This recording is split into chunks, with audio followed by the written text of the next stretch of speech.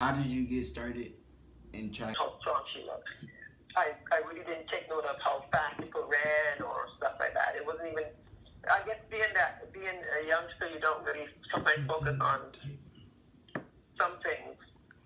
But for me, because I was like 119 pounds, and I thought this lady that looked like she had some power, I thought, yeah, I want to be like her. Mhm. Yeah. What would you like to be remembered for? I mean, as a track and field athlete, I guess hard work, because I realized that the accomplishments that what I had accomplished in track and field was purely by hard work and a positive outlook, Mhm. and just my focus. Because when I ran track and field, I didn't go out to parties. I didn't go. It was just track and field. Yeah. And the people that I had as my friends were also track athletes. Mhm. So my focus was on track and field, and I was around people who had the same focus that I had, who had the same goals that I had. And so I just went, I was on that one track. It was education, and it was, well, from the education, it was track and field. And that was it. And that was for many, many, many, many years. So since I was like 13 years old, I was running track and field until I was 28. So from those many years, everything was education and track and field. Mhm. And that was it. Yeah. What is your? And all my friends were involved in track and field. Yeah. What is your pre-competition ritual, if you have one? Never really had one. All I knew was that I was going to be in bed early and make sure that every body part was working properly, like it didn't have any tightness, any soreness. But it was just to be in bed early and to be ready. All right. To be ready to be focused. What type of medals have you won? I won many medals. I can send you a list of some of the stuff that I have. I'll send you a list of what I have. Okay. Yeah, that'd be much easier that way. Like some of my accomplishments in track and field would be easier. So I have it written out someplace. I can send that to you. Okay. Mm-hmm. Name one of the things most people would surprise to know about you.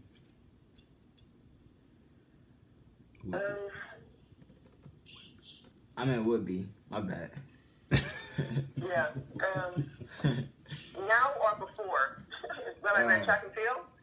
Just both. Just like in general. In general? Yeah.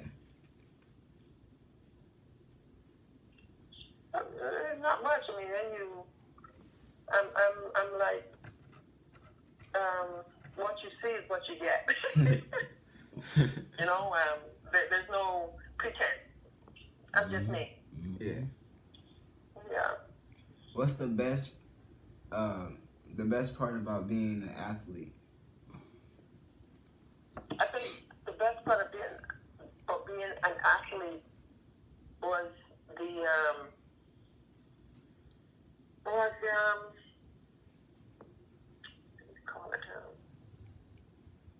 I think was traveling, meeting friends,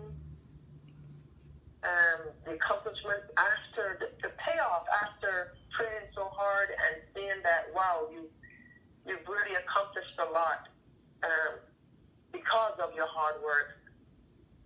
And I guess also the discipline that comes with participating in a sport. Mm-hmm. You get very disciplined. You can't be loose. You can't be doing everything that everybody else does. You have to focus. You have to be disciplined. There's times for training, and there's times for resting, and there's times for maybe going to the mall if that's the case. But it's very disciplined, and you have to love it. You have to love have to have a desire to be able to handle all of that pain. Because training wasn't easy. Training, it was very difficult. Physiologically, it's very difficult because people don't understand that when you train for track and field, you have to put your body in a state of craziness. You know, your heart rate has to be a certain speed, and it has to be, then before you start running, you have to have a certain heart rate to start back running again, and sometimes the coaches don't want you even to recover before you start back on that particular training or run. So it's hard physically on the body, but your mind has to be, your mind has to be really strong. If you're not strong, you can't survive. You have to be able to handle wanting to throw up and still having to run. You know, having no breath and still having to run. Having your body, like, you just want to stop, but you have to continue. And so you have to be very strong mentally and physically. And if you know God, during that time, you can move mountains. That's a very, and you know what, and I'm going to say this, I really didn't know God as a youngster. As a youngster, I didn't really know God like I know him now. And I tell you, if I knew God then as I do him now, I would have been probably better than a lot of the European athletes that took all the steroids and stuff like that, because God is beyond all of those things. Yeah. He's beyond all of those things. I would say to any young child, any young person that's involved in any sport, to have a relationship with Jesus Christ. That's actually one of the most important things for anybody doing anything. Yeah. Anything in their life. Anything. Yeah. Which teammate did you train with the most? I trained with the gang at Florida State University for many, many years. And that there was some girls at Florida State. If you look back in the history of my time at Florida State, we had girls that, a couple of us made it to the Olympics in 1984. We represented different countries, but we had a team that was that good. And they were from Jamaica, Brazil, Canada, U.S. So we had a good crop of girls at that time, and we pushed each other in training. Mm-hmm. We really pushed, and we all actually wanted to run in the Olympics. We wanted to run a particular time. You know, our goals were set very high, and because we had such a good coach, his name was Gary Winkler. Mm-hmm. He coached for many years. He's now retired, but we had a very good coach, and I think that's the way we did as well as we did. What are the 3 things on your bucket list?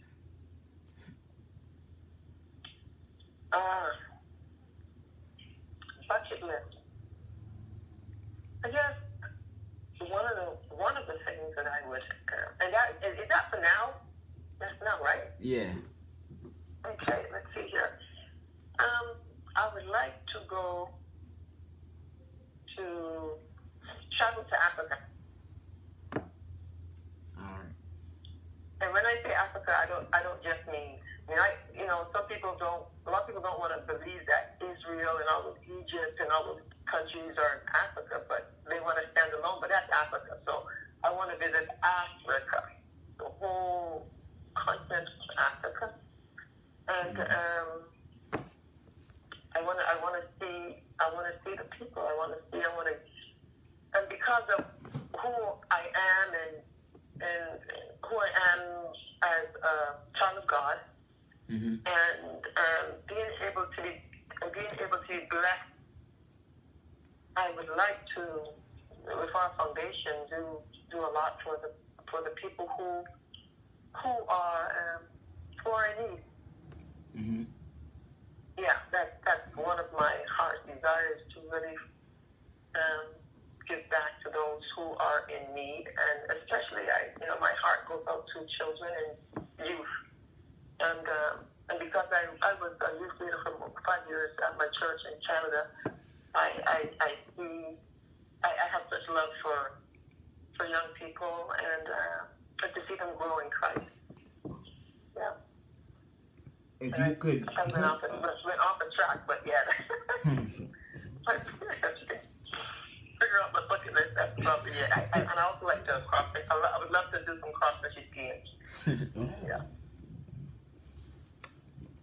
If you can go back 25 or 30 years to do any event in track, which one would it be and why?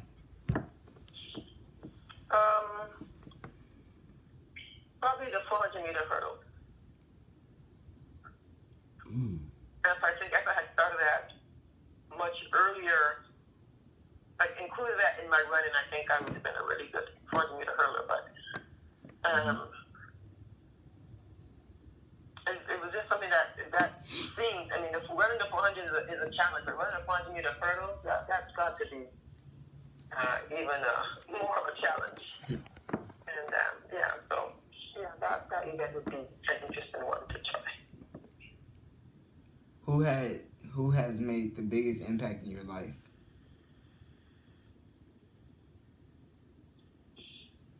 And that's now, right? Yeah, like just period, just like in general.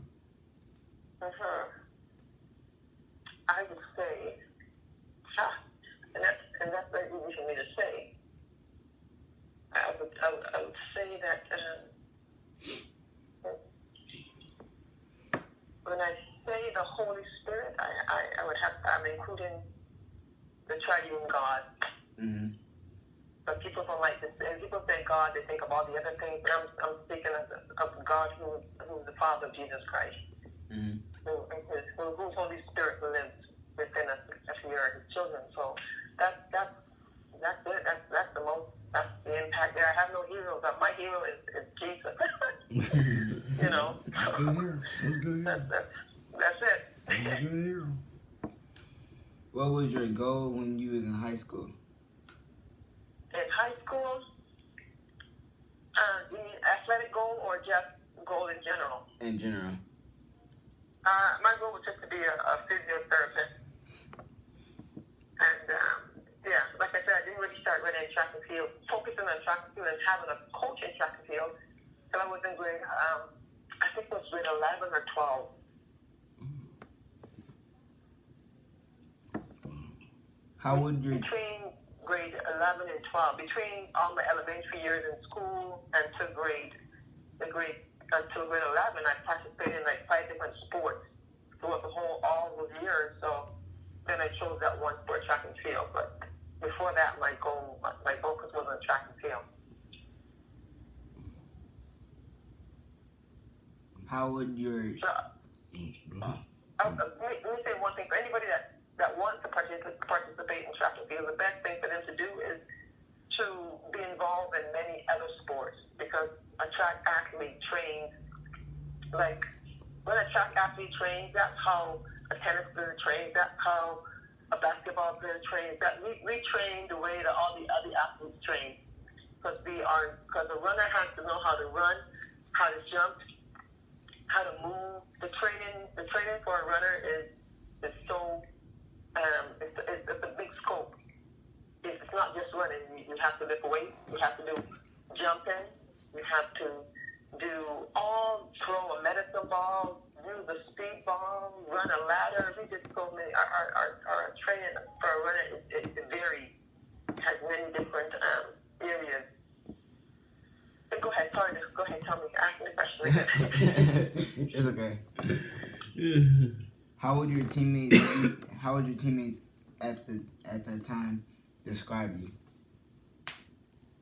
Like I said, they would say hard work, because some of them were upset with me most of the time when I trained, because I would push it, because I knew that I wanted to be better than I could ever be. I wanted to excel. So I know a lot of my teammates were massively trained. They were upset with me because they asked me, why did I go so fast? But sometimes you have to go more than 100%, because I wanted results. What is your favorite movie of all time and why? I'm not sure really about that question. Because as I said, I really wasn't into movies and that kind of stuff. I know that Roots had my attention when I was growing up. And, but I used to, I can't really say anything else. That's one of the movies that really had my attention was Roots. Yeah. What country did you like the most when you were competing? My bad. When I was competing, what country I liked the most? Yeah. Let's see here. I guess I just liked traveling over to Europe because it was different, and and I think maybe Italy because of the food. it wasn't about the competition. It was just different types of cuisines and stuff like that. I suppose. And shopping. I mean, when we go over to Europe to compete, we always have particular times when we would go and do shopping and stuff. So yeah, I think Italy was the place because I like to shop. What are your hobbies since you've last competed in the Olympics? Well, my main focus right now and for the past number of years, hobbies. To me, I had 6 children, so didn't really have any hobbies. My hobbies was, running after them. But I think after all of the Andrew being in basketball and all the other boys being in basketball and girls being in basketball and doing this and doing that, I decided I was focusing on, or started making jewelry. But I guess my main focus is to pick up the Bible and learn more about Jesus. I think that's been my hobby now for many, many years, and I think that's my favorite pastime is just to get the Word of God into me and to know who God is and who I am in Him, and just continue that relationship with Jesus Christ. That's my hobby. That's my life. That's me. How do you feel about being a hero and having a park named in your honor? I don't consider myself a hero. All of that is, to me, is all in my past, and I don't even really think too much about that. Really, I don't. I just think about what God would have me do for Him. I'm sorry to be so boring, I think maybe, but that is me. That is me. I those things are. It's like when you have children and they say, "Oh, that's my mom," that kind of thing. Yeah. Even though I've done all these things, my kids will say, "Oh, that's my mom," and so that's the way I take it. I take it as something that I did in the past, and I excelled, and it's also I think it's for my children. It's an example. I think I see it more as an example for people to know that they can start something and complete it with excellence if they put hard work into it. And I think that's the most important thing. So don't look at what I've done, but look at how I got there. And it's hard work. Nothing will come easy. You have to put the work in to get proper results and to get the results that you want. So the harder you work, the better the results you'll get. And I think that's the most important thing. I'm a 9th grader, and I'm looking forward to running track for the first time. So what advice would you give me? I mean, can you give me? I would say,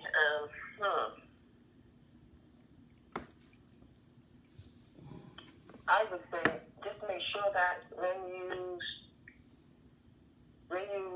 have your friends, because friends dictate a lot when you're young.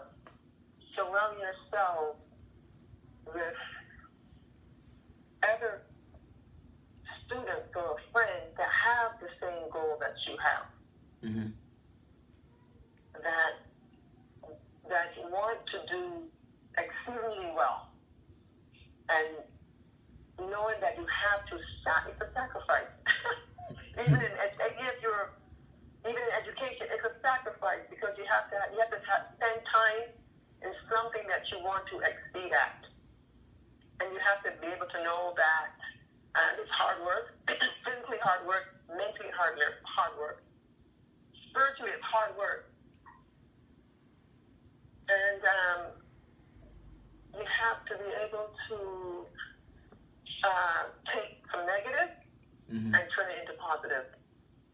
Don't get down on yourself if you don't make a certain time. You learn from all the mistakes. Like, you go to a chat meeting, you have a bad time. Learn from that. Learn what you did wrong there to make it better the next time. And I think that respect yourself, respect your body, respect your teammates, and have goals, short, long-term goals. Don't expect to be a champion right away. It takes time. It takes time. And down in the rough, it takes time. Have goals and focus. Make sure that when you train, that you focus a lot on the basic training, where the off-season training. The training where you're just going to be lifting weights and doing cross country, which a lot of sprinters hate, but a lot of things like that, you have to work hard at it, and then plot. Don't plot from month to month, but plot from year to year. So long-term goals are the most important ones, and because it tells you where you're going to be in the end. So have big dreams and work hard. And, of course, make sure that the education part is there, because in order to get a scholarship, you have to have good grades. All right. Yeah. But thank you for your time. You're welcome. So when are you going to do all of this? Tomorrow. We do our presentation on Friday. Oh, okay. All right. So I'll send you some more information that I have. So I have it someplace here, and I think I seen it last night when I was looking through my pictures. So I'll send you a copy of some of the stuff that I have accomplished, and hopefully that will help you get a really good grade.